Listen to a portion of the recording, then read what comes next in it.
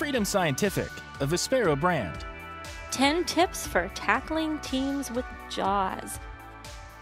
All right, one more way of accessing files here in Teams is through the Files tab. Now, you're going to press Control-6 on the number row. I'm going to press 5 because I don't have a calendar. Files list grid.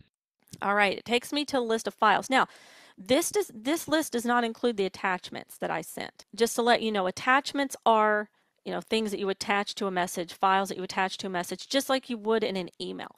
These are files that you can upload here if you want people to collaborate and be able to add information to a file. And I'm going to give you an example here in just a minute. In real time, where everybody will see that information, this is where you're going to go. So I'm here on a file. I believe this is a PowerPoint presentation. PowerPoint using PowerPoint with JAWS APH presentation.pptxmod. All right, so if I were to press enter here, because I have it by default set to open in the desktop application, it would open it in PowerPoint.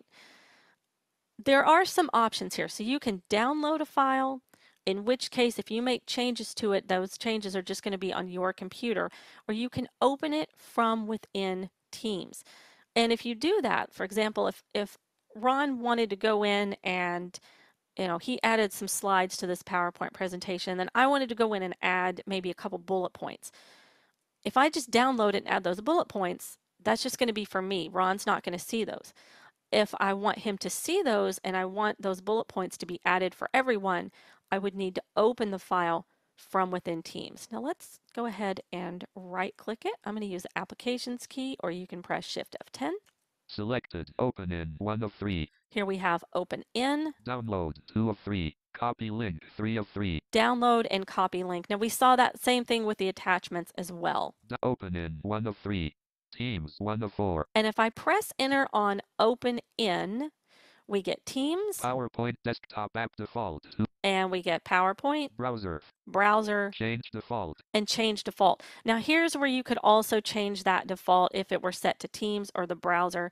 And once again, if you open a file in the browser, if you open it in Teams, well, in Teams it's gonna open in the Teams viewer. So you don't want to do that. You want to be able to open it there in your desktop application. If you open it in the browser, it's going to open it online. So you don't want to do that. But that's how you would open a file here in Teams. Freedom Scientific, a Vispero brand. To stay up to date on upcoming webinars and training events, complete the sign-up form at freedomscientific.com/webinars. Thanks again for connecting with us.